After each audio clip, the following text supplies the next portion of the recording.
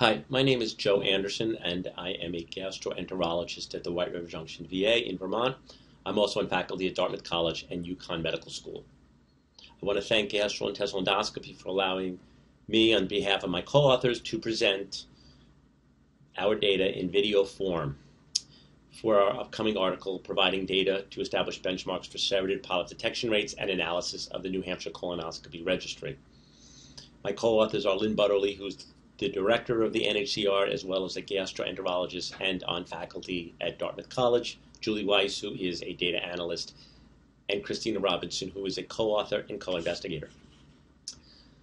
Serrated polyp detection rate benchmarks would be important since this pathway may account for a large proportion of colorectal cancer, is detected in a large proportion of screening colonoscopies, and because it's difficult to detect due to flat shape and indistinct border, there's significant variation in serrated polyp detection rates.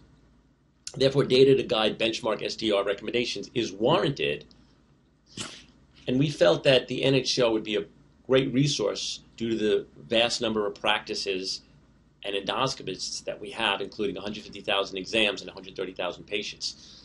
We've been collecting comprehensive colonoscopy data from 2004 to present, so we felt this would be a great resource to answer this question due to the ability for the practice variation to provide generalizable data. The goal was to utilize screening ADR from endoscopists to determine an appropriate SDR for screening colonoscopies, with the idea being endoscopists who had a higher ADR might similarly achieve higher SDR. The two rates we looked at were, one, a simple rate, just looking at all serrated polyps proximal to the sigmoid. So in other words, this would be any exam with a serrated polyp proximal to the sigmoid divided by total exams. Or the more difficult to calculate, or the clinically significant serrated polyp detection rate, which would involve looking at size and location. Any polyp greater than 5 millimeters in proximal to the sigmoid, or any serrated polyp greater than a centimeter anywhere. We felt that, although a little bit more difficult to calculate, these would reflect the serrated polyps that may have malignant potential, i.e., the sessile serrated adenomas/polyps. We looked at nearly 50,000 colonoscopies, of which 30,000 were screening, median age 59, 47.5% male participants, 28 endoscopy facilities, 77 endoscopists, and these were the characteristics. Now, a first interesting finding is the fact that when you stratify by ADR, you see that younger endoscopists achieve a higher ADR. You also see that higher ADR is more likely to be achieved among gastroenterologists than non-gastroenterologists. And finally, the higher the normal withdrawal time for endoscopists, the higher the proportion achieving 35% or more. So therefore, more careful endoscopists were achieving high ADRs. So not surprisingly, when you look at the categories for ADR, you'll see that there is an increase in the CSDR as well as PSDR.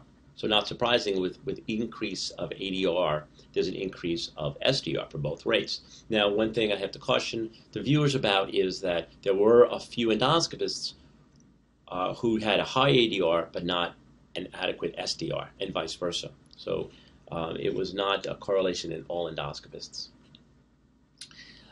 With regard to the overall correlation, both serrated polyp rates detection rates correlated with ADR, and they both correlated with each other, which is important for potential interchangeability between the two rates.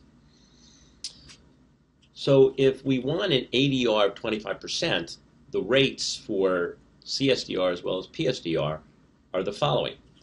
And if we want a higher ADR, these would be the rates of the endoscopists that achieved a higher ADR. In other words, these are the rates for CSDR and PSDR individuals that had 35% or more. And you can see that they're higher.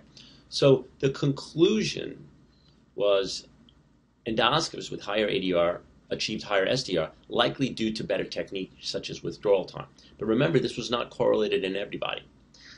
Both rates did correlate with ADR, which was good. Our data suggests that if you have an ADR of 25% as your goal, your corresponding CSDR should be 7%. And since the CSDR and PSDR were correlated, An acceptable benchmark might be the simpler PSDR of 11%. So in other words, of all exams that you do, 11% should have a serrated polyp proximal to the sigmoid. And finally, I want to caution the viewers again that since they were correlated, some might feel that the SDR is superfluous. However, we feel it's still needed for quality, as they may not be correlated in some endoscopies. In other words, some endoscopies may have a high ADR and a low SDR. So I think once you achieve adequate ADR and SDR, I think you can use the ADR as a surrogate, but we still feel that at one-time SDR rate is still needed. I want to thank the Gastrointestinal Endoscopy Journal for allowing us to present our paper, but also these funding sources, in particular the Norris Cotton Cancer Center at Dartmouth Hitchcock, American Cancer Society, CDC, and National Cancer Institute. Thank you.